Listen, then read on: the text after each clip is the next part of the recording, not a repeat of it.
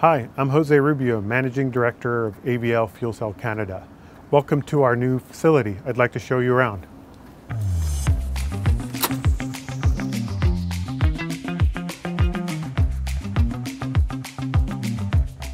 Here in our engineering lab, we have several machines for characterizing the materials of the stack, including a scanning electron microscope for doing microscopic analysis of the fuel cell components, the catalyst layers, and things like that.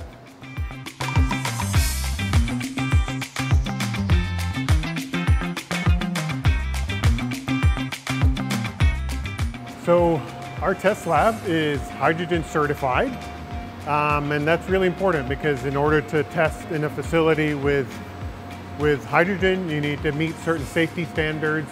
You can see we have 1, 2, 3, 4, 5 test stations.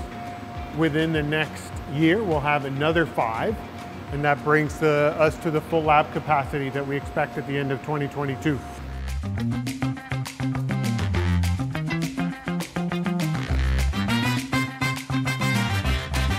So, really important when testing fuel cells is to understand how they operate in sub-freezing conditions. Let's have a look inside.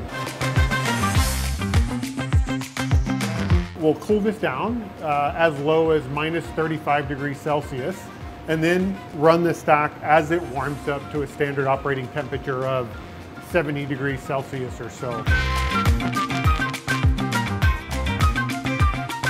Something that we've done to commemorate the opening of our hydrogen facility is embed into the floor our first bipolar plate design. So as we go ahead through the years, we'll always remember this first design that we built.